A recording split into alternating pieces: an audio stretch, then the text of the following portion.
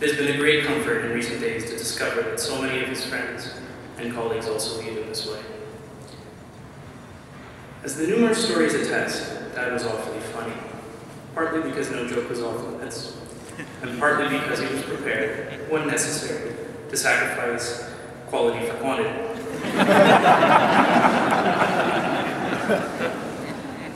His humor stemmed from a long career as an incorrigible prankster, but also from an abiding sense of the absurd. To Dad, life was simply too serious, too important to take seriously. Yet he was, at the core, a serious man, strongly committed to his political and ethical principles. His most important and often repeated piece of fatherly advice was to always fly straight.